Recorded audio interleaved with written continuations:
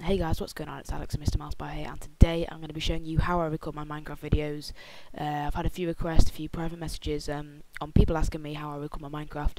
Obviously the quality is really nice, otherwise people wouldn't be asking me, would they? So yeah, I'm going to go ahead today and show you how I do it, the steps that I take. You may not have the programs that I have, but I will put the programs in the description. They do cost, the programs, a few of them quite expensive, but they get the job done, and I think you do get a 30-day free trial on the Sony Vegas. So yeah, without further ado, let's get into this. And just a quick note before we start, guys, if the video does help you out, please give it a like rating. And I hope you've noticed, if you watched my videos before, that my mic quality is better. I have altered a few settings, and I'm hoping that it's better. Just please comment to tell me if it is. So yeah, without further ado, let's get straight into this. Right, so what I record my Minecraft with is Fraps, a piece of software called Fraps. There it is, you can see it on my desktop. It's just a lightweight recording software which can record. I'll drag it in right now. Here it is. So when you open it up, you get the general tab. Now it will obviously say what your email address is and crap like that. You obviously have to buy it. I think you will get a free trial with it, I'm not sure, but it's only £30 I think if you want to buy it, or about $40. So if you want to go ahead and fork out the money on that, then you can do. Alright, this is the general tab. I'll show you the settings that you need to use. Start Fraps minimised, have that unticked, that's just confusing. Fraps window always on top, yes, you want that ticked. And monitor arrow desktop, DWM, sorry, I can't even get it right.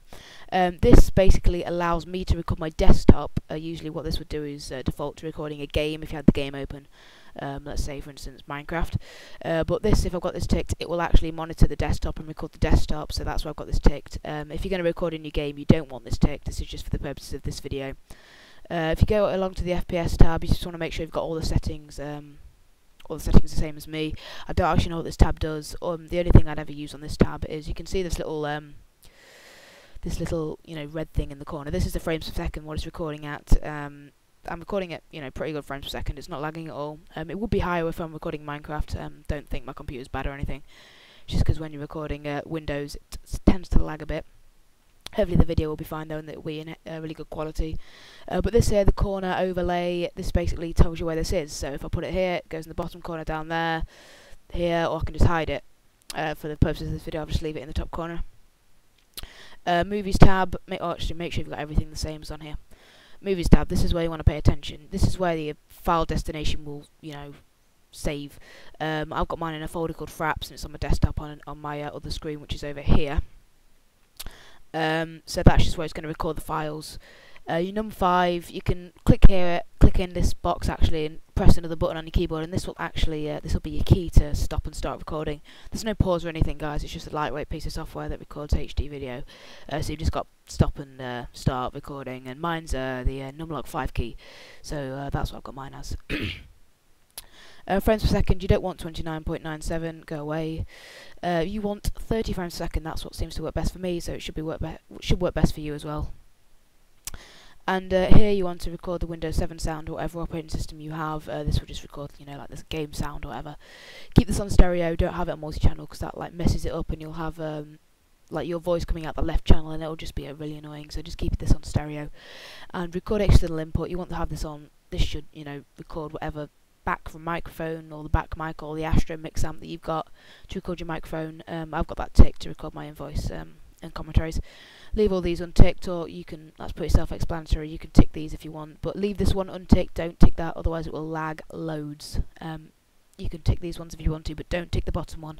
Leave that unticked, and leave screenshots. That's just self-explanatory. That's if you want to take a screenshot of the screen, you can work that out for yourself.